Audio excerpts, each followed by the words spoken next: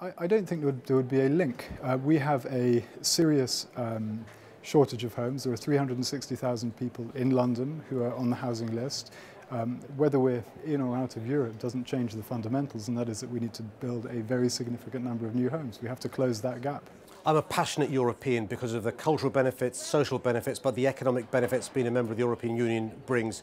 More than 500,000 jobs in London are directly dependent on us being members of the European Union. More than 60% of non-EU companies have their EU headquarters, guess where? Here in London. I was in Falls in Dagenham a couple of weeks ago.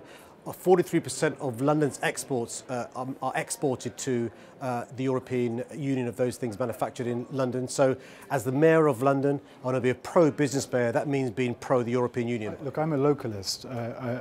I won't negotiate the numbers. We need to considerably ramp up the number of homes being built, but you do that not by antagonizing communities, you do it by working with communities. And I think there are some great organizations that offer really inspiring examples, organizations like Create Streets, whose emphasis is on low-rise, high-density, street-based developments. That's the kind of development that I would instinctively be supporting.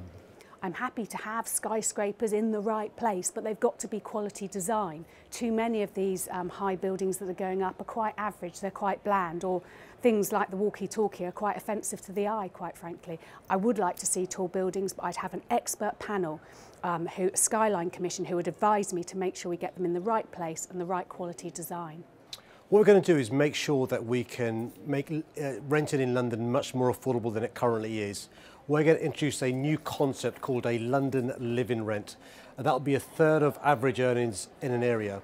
We're also going to make sure that the not-for-profit letting agent, when it comes to a tenancy, during the 3-year tenancy, the rents only go up by inflation rather than a 10 to 15% hike that currently happens. But we hear all these horror stories from landlords about how it would be the end of the world as we knew it, and how it would decimate the private rented sector. But we heard the same sort of arguments in the 1990s against the minimum wage, that it would act as a brake on employment, it would destroy jobs and so on.